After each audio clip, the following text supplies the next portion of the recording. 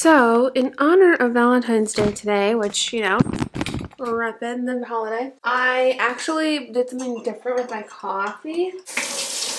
Ideally, I would have done this with one that didn't have filling, but I didn't have one. So I have like these little Dove candies. This one is something with ganache on the inside, so I actually put it in my coffee and then let the coffee dispense onto it so it's melted. And I'm curious to see how it tastes. So we got the cute I love you mug. We have new coffee with candy, of Valentine's Day candy. So let's try it out.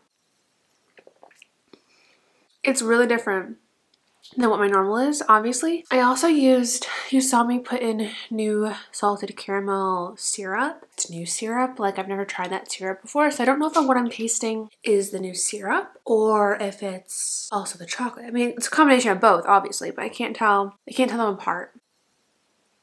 I can taste the chocolate now when I said that. Is it okay if I'm lazy and I just talk up to you? Because I don't really feel like trying to fix the... Well, that looks kind of gross. There's like how the chocolate melted on top. I'm too lazy to move the legs on the tripod. Yeah, I don't love it. I wouldn't do it again. Like, I don't know if you can see. That's a little weird for me, but I don't love it. Like, I wouldn't do it again, but it's different for Valentine's Day, which we enjoy. Actually, do I like this now that I'm having more of it? Like, today's Valentine's Day. I said in a video I was gonna take myself out to eat, or I was gonna go to the movies. And while those are still not on the table, I ordered in breakfast. I'm waiting on breakfast to arrive because I actually got my proofreads back from my proofreader last night, and I just opened the file just to see how many I have. And I want to go through today. I want to dedicate the entire day to just going through these proofreads. Sometimes the things can be more stylistic, but I just want to see which ones are like word typos, places where my grammar isn't right, any sentences that don't flow right. That's kind of what my main concern is. The more stylistic ones are kind of on the back burner for me right now. So I just want to go through and get all of that finalized, send it to my narrator for the narration, and get the files ready to send to ARCs and stuff. So yeah, I'm not sure if I like this, guys. The thing is, I have to do it all by hand because this is so stupid. Also by hand. One by one, I should say. I'm so stupid. I'm so stupid, okay? Hang on. Oh, so I won't make you look at this angle anymore. Okay, Sarah Sutton is dumb because, so I sent my book to my proofreader, and I know, like, you have to be hands-off then. Like, I personally have to be hands-off then, because when the proofreader gets back to you, you know, you could accept all the changes and then just copy and paste the document into your formatting file, or just re-upload into a new formatting file. That's what I normally do. I go through all the changes I want to keep, and then I just press accept all, and then I just automatically translate it into, you know, my document. But, so when I was working on book 4, I had to refer back to book 3 several times, and I found a few continuity things that I remember changing, and I found a few sentences I remember like, when I was making my quotes for my promotion materials, I remember thinking, I'd love to have it say this way, like maybe it's like 1 word or 2 words of a difference instead. So I changed it in the document, in the formatting document, which means if I copy and paste what the proofreader has, I'm losing those consistency changes, timeline changes. I'm losing the sentence structure that I changed. I'm like, when I realized that, I literally was like, Sarah, you're an idiot. Like, what I should have done is made it into a new document, like, oh, change this line to this line. Oh, fix this word to this word. You know, like put it into a new document to reference after I reincorporated the proofreads. Because now there's 2 options that both suck. So I could just like forego what I had changed and just copy and paste my proofreader's work into my formatting document and say, oh wow, we'll have to see if I can remember everything that I changed, which I don't. Or the option is to go one by one through all 400 changes. Additions, insertions, you know, everything that's different. I think there's like 400. So that's why I'm going through and finding the more imperative stuff. I'm going to go through every single thing. If it's not like a hugely overall impact, like a comma is put where a comma doesn't really need to be put, or if it's something like that, I probably won't change it. But because It's gonna be a long day. It's gonna be a long day. A lot of those things are small. They're small and stylistic, but they're not like overly necessary. I had this idea. So I have this one pretty proof copy of Rebelling with the Bad Boy, and I've seen a bunch of people doing it on Instagram, like annotating their books. Is that how you say it? Annotating? Annotating? I said annotating and it sounded strange. Annotating? Doing their books like that, with highlighters and like cute stickers. And I don't have cute stickers, but I do have highlighters and I have a Sharpie pen. So I'm gonna actually, this is what I'm gonna do when I'm all done with my proofreading and like hands off with this book. I'm gonna go back through and annotate this book, and then I'm gonna do it as a giveaway. So I've never done that before, but I thought it'd be really fun for this book. The giveaway is gonna be over on Instagram though, so make sure you're following my Instagram. It is at Sarah May Sutton. Oh, this looks so gross. Look how gross that looks. That doesn't look appetizing.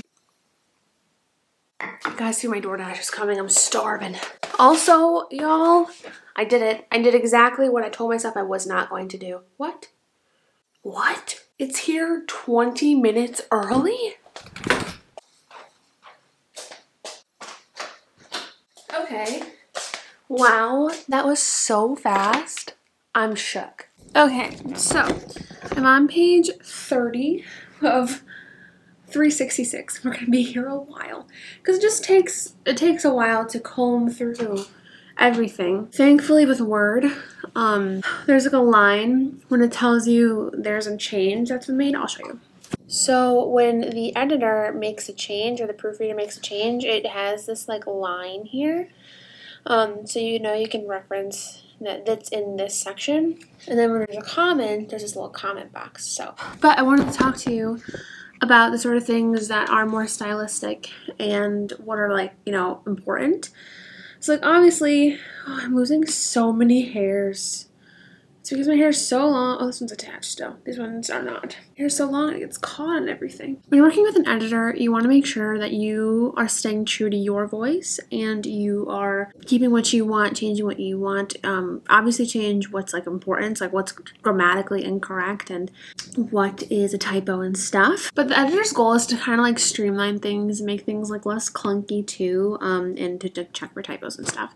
So for me personally, I'm not too worried about things that like, I'll give you the example that I just found. I may not have my license yet, but it's all okay if I have someone like Gemma to keep me company. That was my initial line. So what the editor changed it to, it says, I may not have my license yet, but it's okay if I have someone like Gemma to keep me company. So they just cut the word all. So I wrote, it's all okay if I have someone, and they cut it to look like, it's okay if I have someone. So for me, that's not a necessary change. I don't think it hinders anything to keep the all. So that's what I look for when I'm doing these edits. Like, is it hindering it, the sentence, if I keep it? If not, then I'm going to keep it. And like, that's perfectly okay because like everybody has their own idea of what sounds right, which is totally okay. And you know, trying to make things sound a little bit smoother, that's great. But I think in this instance, it's not necessary. And so for small things like that, especially because it is in dialogue, so things like that I don't worry about and I'm not going to change.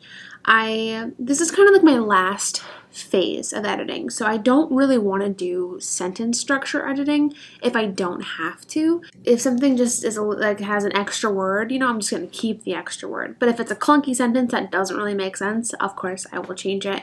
Or if there's a word missing, I'll add that word. But I just want to give an example of the more stylistic edits that I probably am not going to take unless it is a drastic enough change. Because, you know, I mean, I just wanted to share it because it's an interesting thing to talk about, and I feel like sometimes when you get an edit, you think you have to accept all of the changes, but like even any sort of edit, like if it's true to how you want to tell a story, you can do it. But if you feel like, you know what, this is fine without it, that's okay too. So my proofreader has caught so many things so far that's very embarrassing, like just words missing that I literally am like, oh my gosh, how is this happening? How am I so bad at this? It's funny how your brain just fills in stuff, and that's why proofreaders are so important. Yeah. But yeah, that's what I'm doing. I'm going to be slouching because I have to like kind of be close to the screen. The ergonomics, is that what the word? That's not the word. What's the word? Or is it ergonomic? Like, you know, when you're supposed to be like sitting upright and your head's supposed to be like level with the computer. That's not going to be me today. When is it me ever?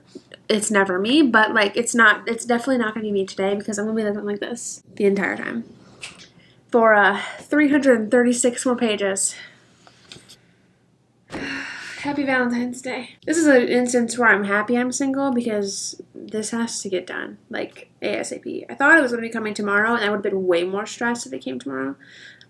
Just because I think I have to have it finished by the 17th in order to get it in time for the Ingram Spark deadline. So for Ingram Spark, you have to have it submitted to pre-order 10 business days in advance, which later I do realize that my math here was not mathing and I'm already too late. Stress. Let's turn on our K-pop.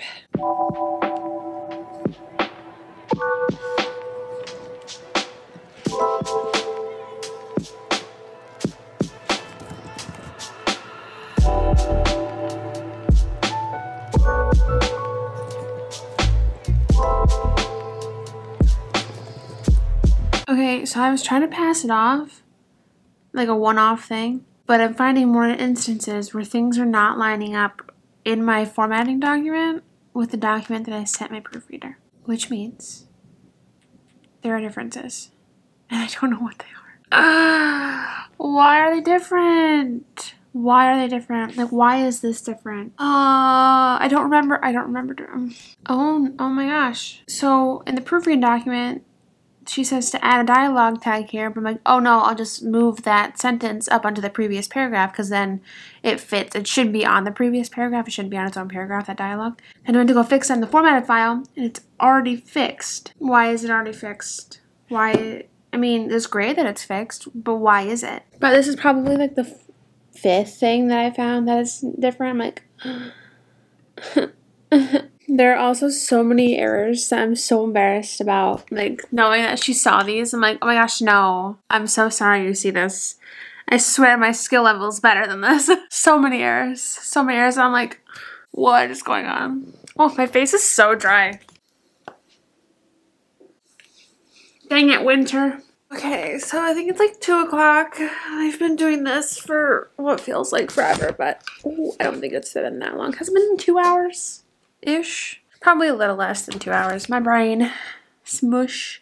I'm actually going through this a lot faster than I thought I would. On page 199 of 366, I am just starting chapter 16, but I'm going to take a break before I get back to it. I don't know what I need, but I just need a hot minute to decompress. I was thinking about doing my makeup today since it's Valentine's Day, but like if I don't go anywhere, like is it worth it? I don't know. I feel like doing something. Maybe I will go to the movies. Maybe I'll go watch Titanic. It's $5 ticket Tuesday. Maybe I'll go watch Titanic. Is it worth it to go to the movies right now? I don't know. Like, it's one of those things, like, I don't really have to go, but then part of me is like, should I push myself? Should I just do something that's different? You know what I mean? Like, that's the problem with my, like, introvertedness and homebodiness. Like, it sounds like a fun idea, but, like, I wouldn't be upset if I didn't go. So if I wouldn't be upset if I didn't go, I don't feel desperate to go, which means, like, I could stay home. So I don't know what I'll do. Okay, so it's 2:49. I ended up not taking a break. I ended up just actually turning on the Publish and Thrive podcast. I switched music to the podcast. And I feel like listening to the podcast when I'm doing this sort of like nitty-gritty stuff actually helps me focus a little better, weirdly enough. But I did focus a whole lot better, and we're done. We finished. Wow. My eyeballs are not feeling much like eyeballs at the moment. So that feels really good. About almost 3 hours of work. We finished through all the proofs. So what I'm going to do now is get the PDF. I am going to send it to the narrator. Actually, should I do it on Valentine's Day? Is that a little weird to send someone like a job on Valentine's Day? Maybe I'll wait till tomorrow. But I'm going to go through now and, oh, I gotta fix my acknowledgements. Haha, haha, it's the same acknowledgement section from Dream of the Boy Next Door. I just had it in as filler. Haha, that would have been very embarrassing. Oh, you know what I have to do? If I want to do this, set up the pre-order for book 4 to link it in the back of the book. Fudge. I feel very nervous about doing the pre-order, though. I feel very, very nervous about it since the first draft's not done yet. Maybe I'll just make it super far in advance and then move it up when I have the chance to. Yeah, because I feel nervous about that. I hate that. I hate that part of, maybe I don't have to. I mean, I really don't have to, but I don't know what to do. Yeah. It's literally not a Sarah Sutton release unless something goes wrong. At this point, it's getting so frustrating, and I have no one to blame but myself, and I'm so frustrated about it. In the back of my head, I knew that Ingram Spark, you have to upload, like, you want to upload your final files 10 business days before the book goes live. I knew that. So I uploaded my files, my files, you know. I can't remember if it was before the proofreader or after the it was after the proofreader. So I uploaded the files. You have to approve Ingram Spark files when you upload them. So I uploaded them. They went through a check on Ingram Spark, and then you have to approve the file upload. I got the email about how I had to approve it. And did I do it as soon as I got that email? No. So now I'm sitting here February 18th, and it's past the 10 business days deadline, which means, oh my gosh. I don't think I have a lot of paperback pre-orders. I think a lot of them are ebook pre-orders. From what I could tell, like, Ingram Spark is only saying that there's 2, but I don't think there's 2. I would think there's more than 2. It's just the just the unproofed it's still bad. You know, and it has the acknowledgments from Dreaming About the Boy Next Door in the back of it. So it's just like, oh my gosh, are you kidding? There's no one to blame but myself, because I should have stopped, and I should have approved the files when I first got them. It occurred to me today, I'm like, oh, I never approved those files. And I'm like, oh my gosh, I never approved those files. And the book they've already started printing the old files, which is the old acknowledgments, unproofed. And there's no way for me to check. I'm such an idiot.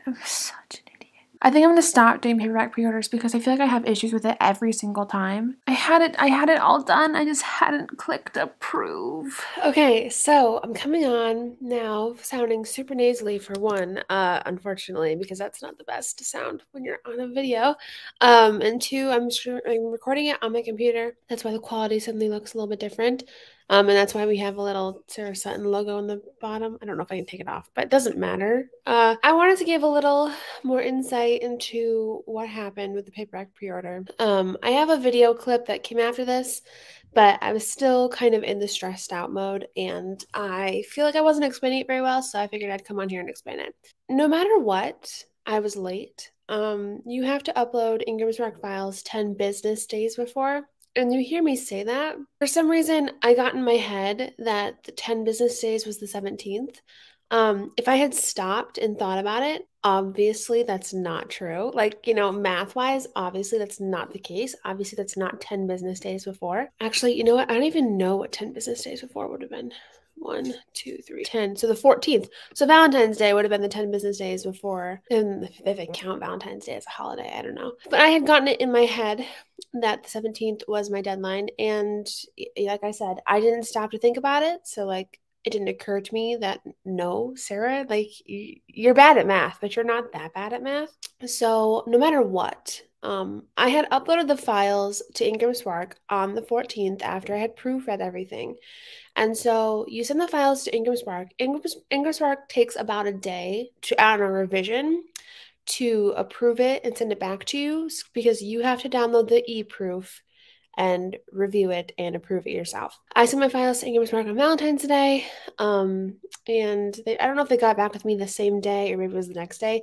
It depends sometimes on how long they'll get back to you, how long it'll take. I didn't approve those files because I think in the back of my head, I thought there was one last thing I wanted to change. I would not approve those files because if you don't approve it, you can just re-upload a new version and it's fine. If you do approve it, you either have to pay again or use a coupon code. Like, I have a coupon code, and I just didn't want to go through the hassle of trying to find it again.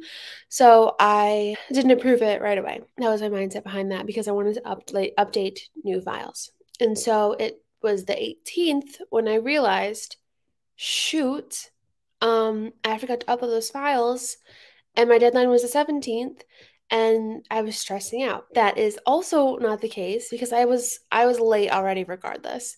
So that clip was me on the 18th, I believe I said, and it didn't matter because by then I was late even on Valentine's Day. What I needed to do is upload the files on Valentine's Day, approve them, and then, be all set. Like I said, I have no one to blame but myself. I'm not gonna sit here and blame somebody else for my stupid planning. I've had a lot of terrible family things happening, these past few weeks that I don't share. I don't share family stuff personally, but stuff's been going on. It's been very stressful. On top of a release, my brain has just been filled with like so much going on. And I mean, in that one vlog, I was crying in it. And so you saw my stress there. So stressed over arcs, over pre-orders for the next book, family health issues, people in the hospital. It's just been a lot. And so I think that all just kind of scrambled my brain leading up to release day. And that, it's stuff happens, it's terrible, but we just have to keep going. So even though in the moment this whole paperback issue felt like the end of the world, it just kind of reminded me of how human I am. So for those who said I look like I have it all together, I genuinely don't, friends.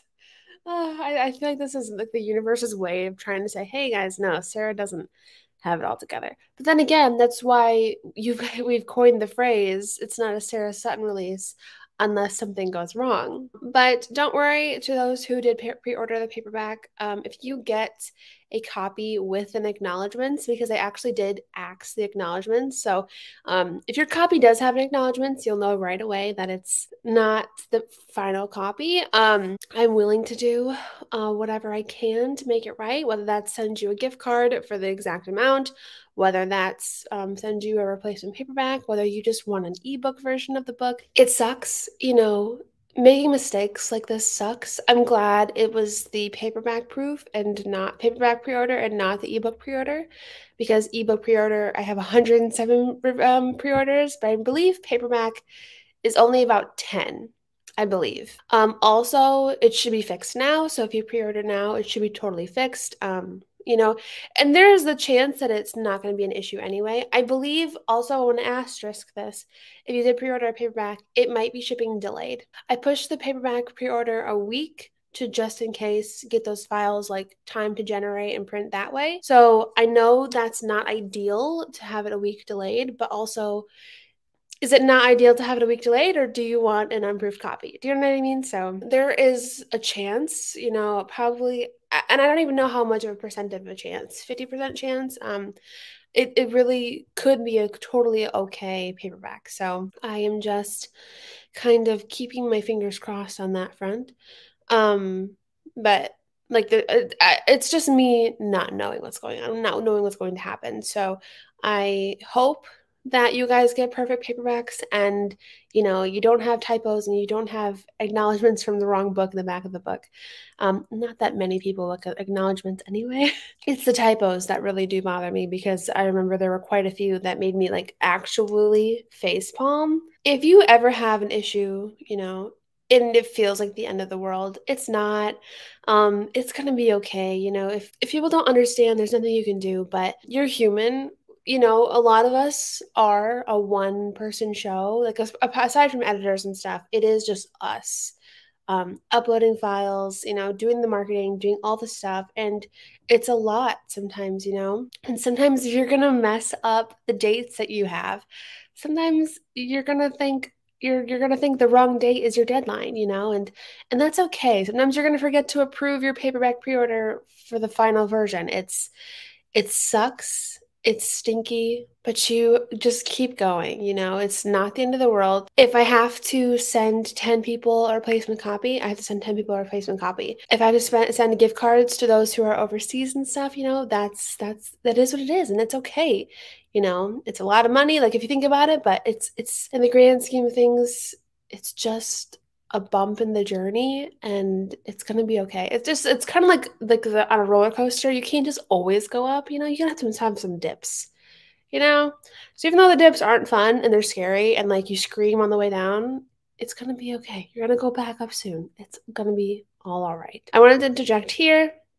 because like I said, didn't explain it very well. And for those of you who don't know the process of approving an Ingram Spark file, you might have thought that's weird that I didn't approve it right away, but sometimes it does take a day plus to generate and send back to you. And I can't remember what it was for me for this, because literally I was just panic mode. And at that point, I didn't look at email dates and stuff. So Bang with the Bad Boy comes out on Tuesday, and I'm excited, and I cannot wait for you guys to see what it's about. The early reviewers are loving it so far, and that's super exciting.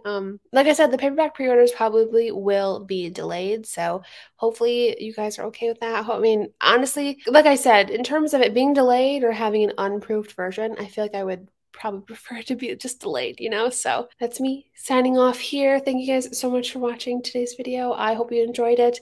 I'm Sarah Sutton. I'm an indie author of 8, soon to be 9 young adult romance books, and I will see you guys next time. Bye!